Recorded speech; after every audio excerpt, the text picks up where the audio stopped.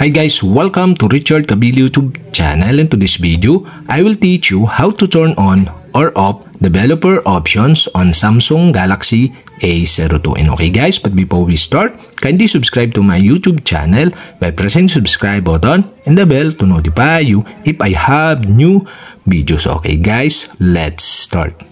So okay guys, here in your Samsung Galaxy A02, you'll have to do is go to settings.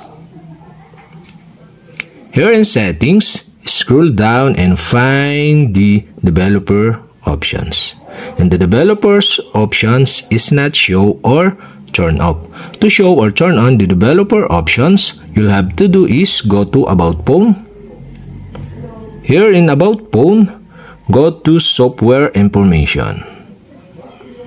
Here in Software Information, go to Build Number. And okay guys, to show or turn on the developer options, you'll have to do is tap the build number 7 times. Okay, 1, 2, 3, 4, 5, 6, 7.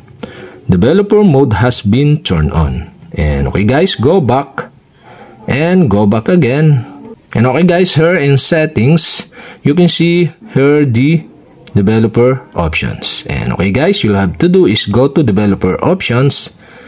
And you can see the developer options is on. And that's it. Okay, you have successfully turned on.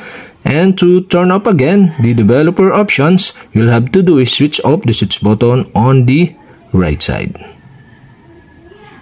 And okay guys, if this turn up, okay, go back.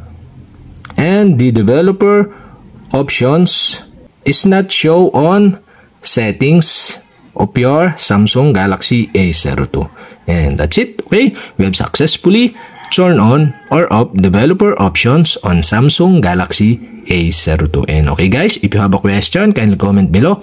And don't forget to hit the subscribe button and the bell to notify you if I have new videos. Okay guys, thank you for watching.